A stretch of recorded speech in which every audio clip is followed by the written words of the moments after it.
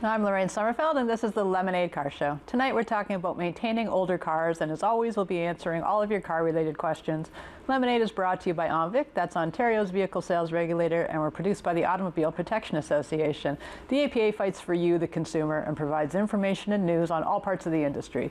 Visit our website at apa.ca or reach us by phone at 416-204-1444. Joining me today is John Raymond. He's an industry consultant and APA advisor, and Chris Muir, he's our mechanic with Auto Works in Oshawa.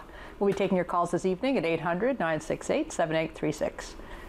Welcome back to the show, gentlemen. Thank you. You're very yellow today. I'm a tulip. It's spring, finally. After, frost a few nights ago, and it's supposed to be a long weekend for planting. Maybe not planting in my garage. You sent me an email yesterday that was interesting. I did do that. We've been talking about the recall for the Takata airbags, which is so big nobody can even see all the ends of it. It's actually the largest recall out there that's been out there for at least a couple of years now. It affects a variety of different vehicles, different brands, different models. And an interesting letter was sent in by a member of the APA from Honda, and that individual has one of the affected vehicles.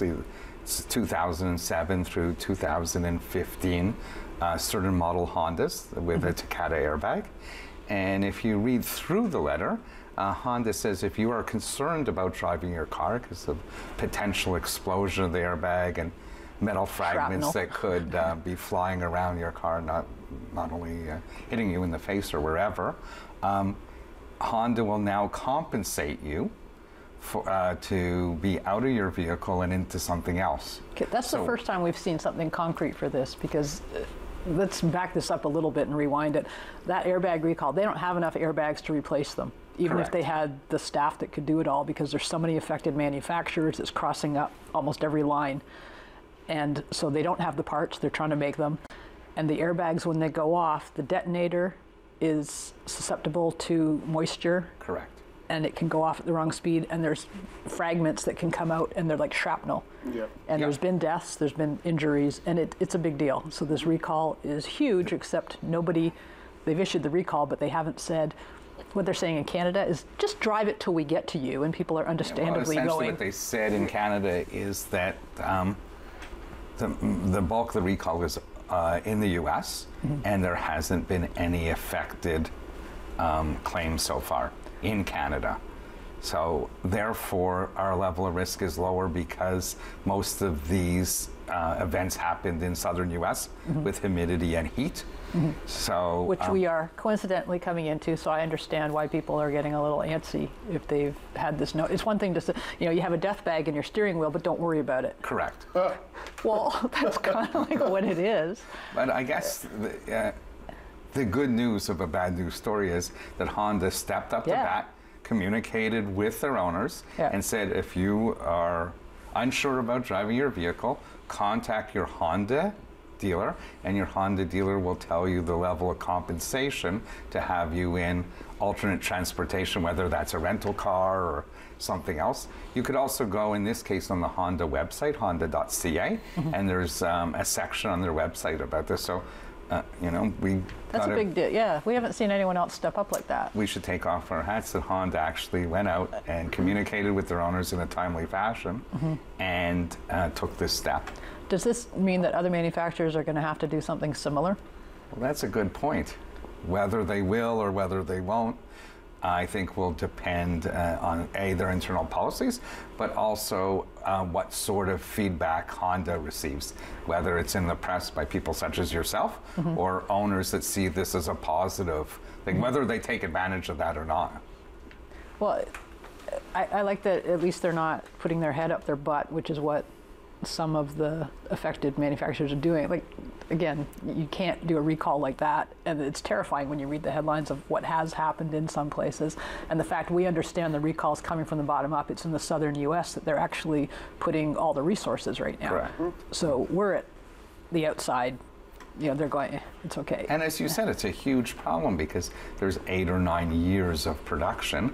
There was one manufacturer. You can't go out and produce that much of anything immediately to solve that need and then schedule them in to the dealerships, get all the personnel. And so this will go on for quite a while. How long have they known about it, do you think?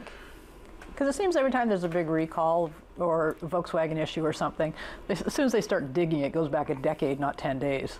Well, in truth, the data is there because when events like this happen, news either travels back to the dealership, which is the front line, or through insurance company. But by the time this data is compiled, analyzed, examined, hidden, not told of.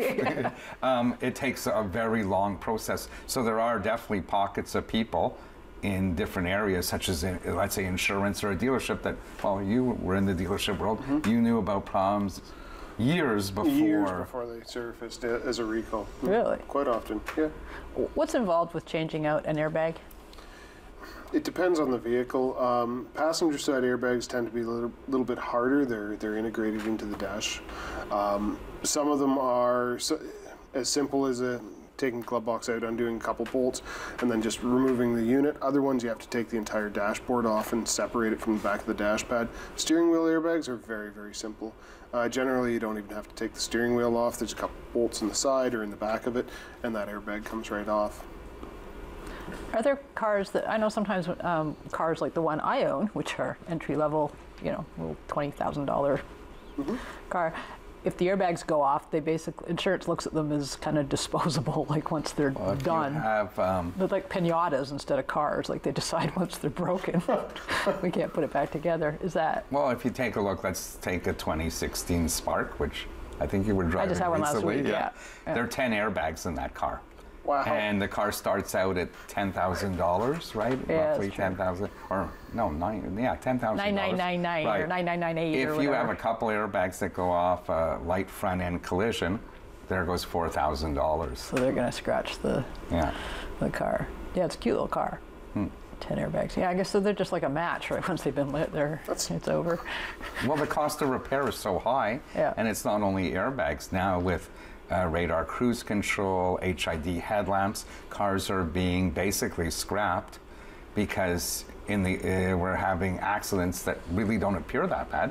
But in the old days, we would have just repaired it, and our next guest could certainly talk about that. It's not like you can bang these things out like you used to be able to, and if it's an eighth of an inch off, it's fine. With adaptive cruise and sensing headlamps, radar in the front bumpers, airbag sensors, they want everything to be nice and straight and level and Well, it's even. also like dropping your computer on the floor, though. A little bit, yeah. The screen might not break, but that computer is totally compromised and doesn't work. And I think that's kind of I've got people that'll say, I've got a car, and it's been in a collision, it looks okay to me, and again, we'll get to Chris on some of this for the external damage, but we've got so much internal stuff going on. Well, I mean, when those bags go off, they go off with an incredible amount of force. You can guarantee the steering wheel's dead because the airbag is part of it, or it's bent the rim itself. It may have bent the dash pad beyond repair. It probably blew out the front window. The curtain bags have destroyed the trim. The side bolster bags in the seats have now destroyed the back of the seat. The pre-tensioners on the seat belt. The pre-tensioners mean the seat belts have to be replaced. What speed do they go off at? It depends. It depends on the severity of the impact and what they're calibrated to. The older ones, I believe, were slightly higher speed. The newer ones are 30K or something. Or 30. There's You can so say many 30K. variables. Yeah. You can say 30K, but if you run into a pillow truck at 30K and don't hit any steel, they may not go off. If you run into a brick wall at 30K, you're going to have the party. So right? be careful of the pillow trucks. Go looking Be careful for of the those. pillow trucks. Choose I the don't pillow know. truck. I couldn't think of anything actually soft. Fence posts aren't soft. Light standards, other cars. Truck full of pillows. Pillows. That would be okay. No. As long as you don't hit the truck, just pillows. Well, I did, my last week's column was about crash test dummies and how basically they're all men. They're gauged on an average size guy, and they've got one female dummy who's 4'11" and 108 pounds. She's in high demand. I called her Thumbelina. That is the female crash test dummy. Wow. From the place that makes crash test dummies. That's in the catalog. That's the one. And most of the testing is predicated on men being in the driver's seat. And so a lot of times when those airbags go off, women are sitting closer. And we also have different centers of gravity, and we're closer to the pedals and things like that. Don't they look who's driving?